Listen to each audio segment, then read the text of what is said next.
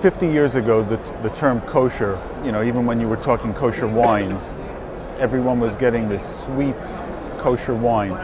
And that started changing. David Herzog, who's the CEO of the company, said, why does kosher wine have to be sweet? And within 20, 30 years, they've come out with wines that right now the Wall Street Journal gives as high a rating as they do non-kosher wines. So the promise that we're trying to come out with to the consumer is, forget kosher. We're going to get you the highest quality, the healthiest product that just happens to fall within kosher terminology and within a kosher diet. But right now, we're focusing on health and all natural products. And the fact that it's kosher is sort of secondary. It's good for you, it's good tasting, and that's what we're trying to give to the consumer.